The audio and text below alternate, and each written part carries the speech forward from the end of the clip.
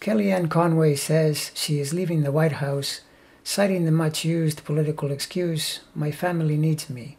But it just might be true in this case, because lately her daughter Claudia has really been kicking up a fuss as she leverages her online popularity to chastise her mother for her association and support of Trump's racket.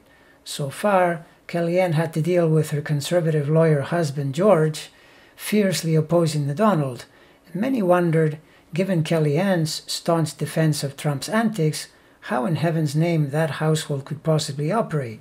But it seems that the emergence of Claudia's growing rebuke, culminating in her public expression of a desire to be emancipated from her parents, might finally have proved too much for Kellyanne, and she stated she is leaving her Trump post by the end of August.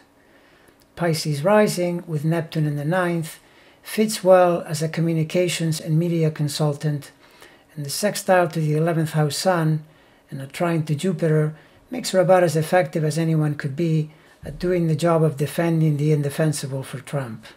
At the same time, Neptune is part of a T-square with Venus and the Moon, which on the plus side gives her the energy and motivation to work those information dissemination houses with great intensity, which I'm sure she enjoys. But the dynamic nature of a T-square guarantees a bit of a high-wire act, and working for Trump has to be that too. Perhaps her greatest achievement has been to elude getting on the wrong side of the orange menace for almost 4 years. Capricorn with Moon in Taurus is very grounded and practical, and the Pisces ascendant allows one to sense the flow of things and stay out of trouble. Pisces can be very slippery and chameleon-like, and this is very useful within the crazed political environment she has been navigating. Of course, we also have to consider that Pisces rising goes to the ruler, Jupiter, in the 5th of children, which has been effectively under Saturn pressure since the spring, making pretty much the whole of 2020 a year featuring a major Saturn hit on her children's house. Note that Jupiter is retrograde at birth and has backtracked to 24.5 degrees, so it's getting intense Saturn action right around now and has also been under 2020 Pluto pressure. And of course, the Sun in late Capricorn is part of this as well. All of this means changes in the air, and as can happen when it's due to a conjunction, square, or opposition, it is of the forced kind. Mars at 22.5 Libra is also getting pressure from the triple Capricorn transit, which adds to the change profile, and Neptune, which has already opposed Pluto in that mutable opposition formed by Uranus and Pluto opposing Saturn, makes for 3 major transits happening in 2020.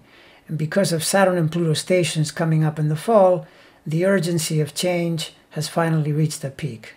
Notice that she went to work for Trump with Saturn transiting through her 10th zenith midheaven of career in 2016. And at that time, Jupiter was emerging into the public hemisphere of the chart, the upper hemisphere. It went through Virgo, Libra, Scorpio, and Sagittarius, and this helped her to maintain her White House position. And the Capricorn-Jupiter transit in 2020 might have been the culmination of her run, were it not for her daughter's opposition. Claudia was 12 when she took the job, but now she approaches 16 and her mind is working a little too clearly for her mother. Then again, Kellyanne might be lucky since in all likelihood she is leaving what appears to be a sinking ship, so in that sense her timing couldn't be better. Personally, I have found her way of operating to reflect what I find most objectionable about Capricorn and Pisces. Strategy and sensitivity in the service of hypocrisy and corruption isn't my cup of tea. Maybe it's true she is escaping at the perfect time, but I hope that as a political advocate, her career is forever tarnished from her association to Trump. Though it's humanly impossible to lie as much as the lying machine himself, the Orange Menace, Kellyanne has been a steady purveyor of whoppers the last few years, and her gaslighting is infuriating and irritating. She was the famous originator of the ultimate BS in the phrase alternative facts. So I'll end by saying that most of us hope she's forced out of politics and into an alternative career, and that she also discovers that there is no alternative to karma.